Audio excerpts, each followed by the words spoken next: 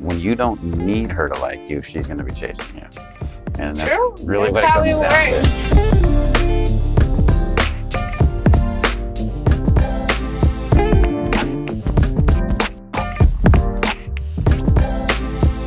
In this video, we're going to be looking at the subtleties that ruin attraction. Actually, this is going to be a series of videos. We're going to be doing 3 on this. And the first one today is going to be on neediness, how men convey neediness. We're going to try to convey that through a demonstration with a beautiful Aria. And Aria is going to be the poor subject of me acting and feeling needy, and so hopefully this conveys on camera and it doesn't make her feel too creepy. So we're gonna do that in a few minutes. The next video is going to be on cocky, on how guys can be too cocky and push it too far. A little cocky can be fun at times, but when a guy takes it too far, how it tends to push women away. Our last video in the series is gonna be on being physically creepy. You know, when guys touch too much and their touch is just off and it's wrong. And this might be the hardest one to convey on camera, but we're gonna do our best to convey good touch that women enjoy, that relaxes them, versus creepy touch that makes them want to run the other direction. So with that said, let's get started. You ready, Aria? Yes, I am. Awesome. The first thing we're going to take a look at is needy. What does needy energy really look like? Because as we say here at Fearless, that you're actually usually pushing women away. Because women really do want to meet men. They want to meet nice guys, friendly guys, guys that are cool, that are fun. So most of the time when you're out, you're actually telling women to stay away from you. You're doing it through your subcommunication and through your energy.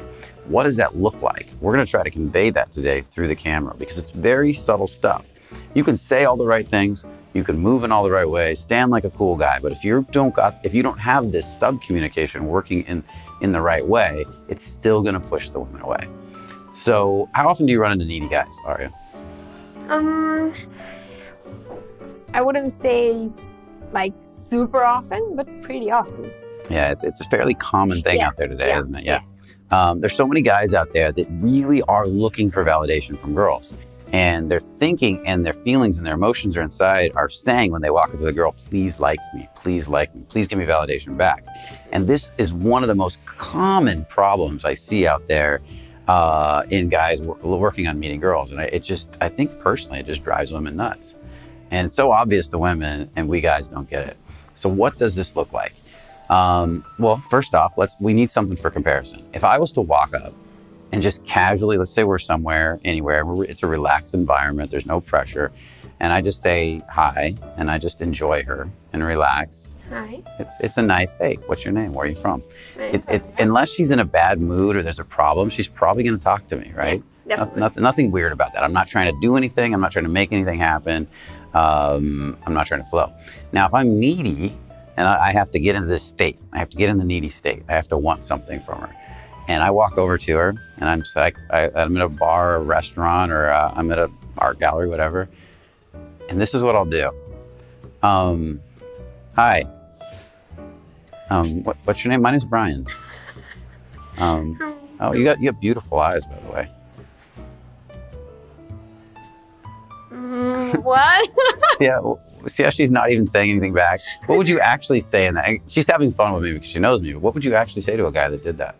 Actually, I would say like, my whole body would be like, and I go, okay, I'm Maria. But I would be like, my voice would be like, I'm Maria, like being skeptical about me sharing my name with you. Yeah. Like I would like closing off. I wouldn't want. What was I doing that caused you to pull back? What did it feel like to you? What did it look like? I felt that lingering of attention. I don't know. That's how it felt. They're like, okay, now you say something. I'm here. Like there's the needy part. Now you say something. You say something. I said something to you. You have to say something back. Okay. Yeah, that's how it felt. And what did my eyes feel like? Constantly with a question mark, like they're searching for something. Okay, and that's exactly it. There's a question mark in my eyes because literally that's what I was feeling in my body. I was saying with my subcommunication, my thoughts in my head, and creating the feeling of please say something back to me internally. And then I was letting my subcommunication play it out through my nervous system. I do this a lot with clients because I watch clients do this stuff and I have to mimic their body language and then do it with the model so they can see it. And then they're like, is that what I'm doing? You know, and yes. And then usually the model will go, that's exactly what you're doing. And so I'm going to do it again. And this time react the way you would really react. If I walked up to, let's say we're at a really casual art gallery. Yeah. It's a showing, and I just say hi to you. It wouldn't be totally different, but I will be even more into that state of being. Okay, perfect. I'm getting in state, by the way. Me too. Hi, how you doing? My name's Brian. Hi, my name is Aria. So what do you think of the painting? Pretty nice. Do you like it? It's good. It's pretty good, huh? I like the colors, right? Yeah, it's cool. Yeah, I'm here with some friends. Nice. Do you feel her pull away when I do that? Literally, I pulled away. Like. What is going on with you? What do you feel inside your body? It's more of a danger zone, and I'm like, not danger, but like, yeah, it doesnn't feel comfortable for me, and my whole body is like wants to take back. Okay. And in contrast, and then one more time, really quick. In contrast to me just walking up, seeing you, enjoying you, saying, "Hey, how you doing?" I actually stuttered on that one. Hold on, I'll do it again. So me walking up and saying, "Hey, how you doing? My name's Brian." My name is Aria. Yeah. What do you think of the painting? Oh, they're pretty cool. Nice. They're decent, yeah. And this is it right here, where I'm actually just enjoying the eye contact. And this is the key part, is I'm enjoying her through my body. I'm witnessing her, and I'm relaxing. Did that feel different to you? Definitely. I felt safe. I felt like you were kind of curious about me. So, yeah, it was enjoyable. And you'll still get sometimes pauses and reactions because they're reading you a little bit. They're taking you in. Is this guy? Who's this guy? What is it? But that's not necessarily a rejection. No. And you also don't have to be perfect. A lot of you guys think you have to be perfect. So if I walk up and I'm on, I'll say, "Hey, how you doing?" And then I kind of get nervous for a sec, but then I relax again. I got nervous for a sec. And I'm like, I just wanted to meet you. Nice to meet you. So what do you think of the painting? It's cool. Cool. So do you see how I'm playing nervous now? It's and so it actually sweet. almost works better, doesn't it? Yeah, it was so sweet. I loved it. And so I was allowing myself to be affected by her without wanting anything in return. And that's the difference. What do you think makes men needy, and why do you think it's so hard for them to just let it go? It's the need for validation, is the anxiety, fear, the fear of rejection, because kind of everyone has that. Yeah. So many, a lot of things may go through the mind or the soul of a person when they approach another girl, a girl. And a lot of it has to do, in my opinion, it's just self-worth, self-esteem. A lot of it has to do with how you feel about yourself. And as you resolve that, what you guys are going to realize is the neediness is going to go away. And you're going to really, when you don't need her to like you, she's going to be chasing you. And that's really what it comes down to. When you can offer, this is the key, when I can just come up and be having fun, whether she likes me or not, I can be having fun in my own nervousness and my own fear. Like I could be nervous.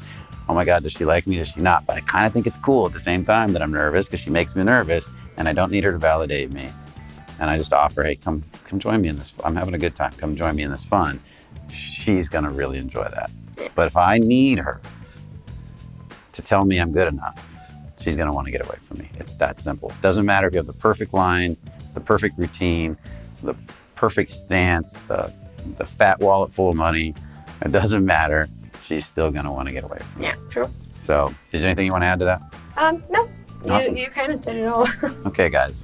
So I really enjoyed doing this video with you and doing it with the beautiful Aria. So remember, if you like this video, to subscribe to the channel, give us a thumbs up or a like, and to comment in the video. We really get a lot of these videos from what you guys write in the comments. We respond to almost every comment. And if you got a question about anything in the video, we will be glad to get back to you and answer it.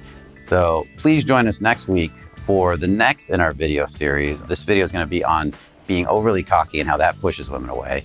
And then, of course, the last video in the series is going to be on being physically creepy. So those next two videos are going to be valuable if you think you might be doing that at all. So with that said, also remember, only the confident really live. See you in the next video.